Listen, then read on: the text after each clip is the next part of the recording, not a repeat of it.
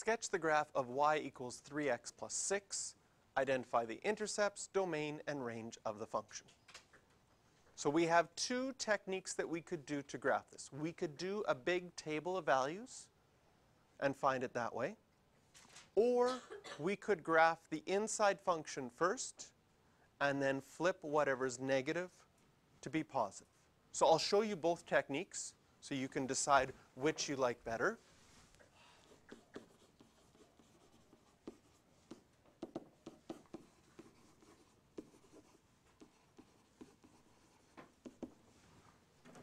Method 1, table of values. So we put in some values of x. One of the things we for sure want to find is where is it equal to 0?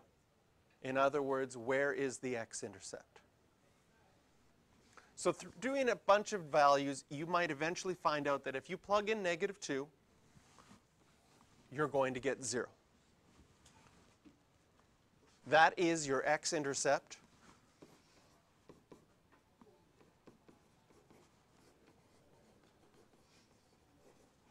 And the definition we learned that our x-intercept is a critical point for an absolute value function.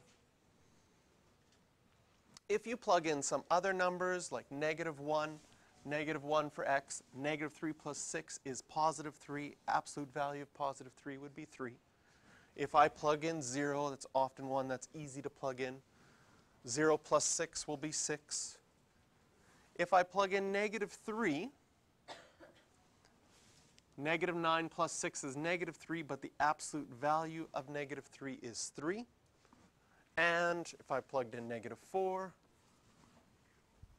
I would get -12 plus 6, which is -6. The absolute value of -6 would be +6. So once you've got a number of values, you can start to graph. Again, we needed to find that x-intercept because that was a critical point. -2, 0. I can plug in my other points.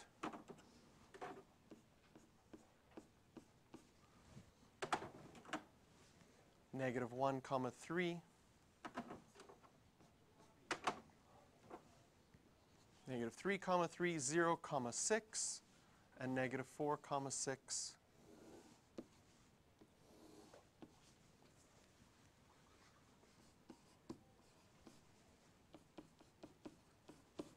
Label some points so that you have a scale for your x-axis and your y-axis, and we would be done. So method 1 is finding a table of values.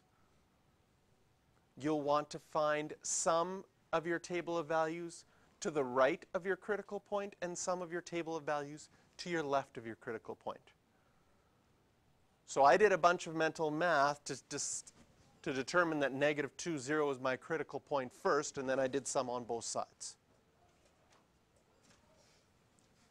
If you don't find that critical point, then it gets a little bit more difficult. You might have to do more than just 5 points. Method number 2.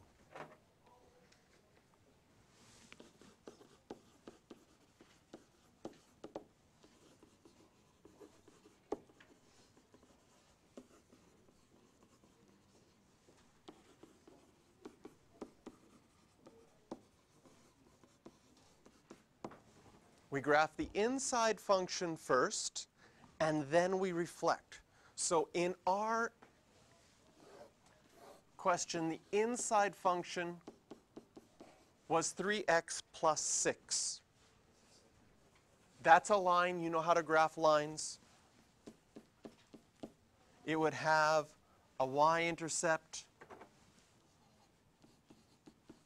at 0, 6.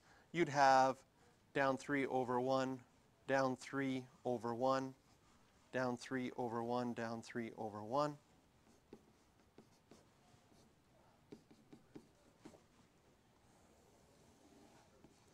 So you use your skills at graphing lines to graph the line first.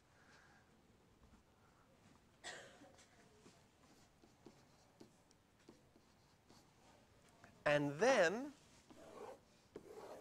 you take wherever the y values are negative, they're going to get reflected over the x-axis because the absolute value takes negative y values and makes them positive.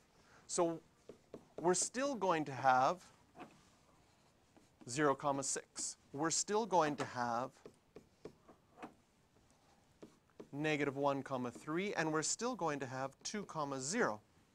But now instead of having negative 3, 3, when this gets flipped up, the y value is going to become positive and we'll have negative 3, positive 3. So I take this section of my graph that's negative, I flip it up over the x-axis. This part stays the same, this part gets flipped up, and I have my new graph. So from our graph, this question says, can you state your y-intercept? Well, it's at 6. My x-intercept, it's at negative 2. What's my domain? My domain of my absolute value is still everything, but my range is bigger than or equal to 0.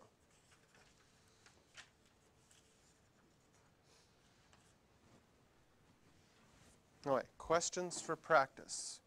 4, 5a, 6, 7a, and 10a and b.